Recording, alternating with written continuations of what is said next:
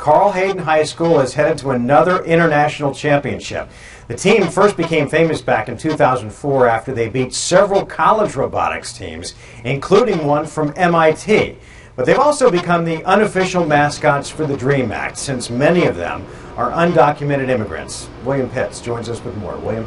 Yeah, you hear a lot about the brain drain, and these kids are very, very smart, but a lot of them will never get a chance to use that knowledge here in the U.S. because they're undocumented. Now, students on this team started the push for the DREAM Act, and robotics comes first, but it's always done with one eye on the students who came before.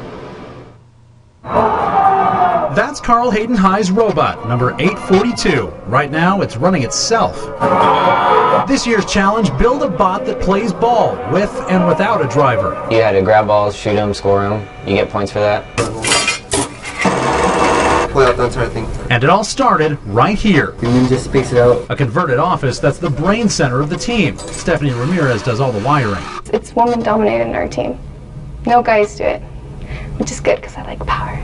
Robotics are expensive. Carl Hayden's team is self-funded. When they go to competitions, they look like underdogs, but they don't mind. The robot, looks like it was machined at a factory with everything color-coded and everything, and our robot looks like it came out of a lab just recently and is a prototype. This is one of the robots, Angelica's Dream. It's named after a former student, a famous one. She's a valedictorian ASU in the College of Engineering. So we're really proud of her on that, and we decided to name the robot after her. Angelica Hernandez was president of the team, graduated last year with an engineering degree.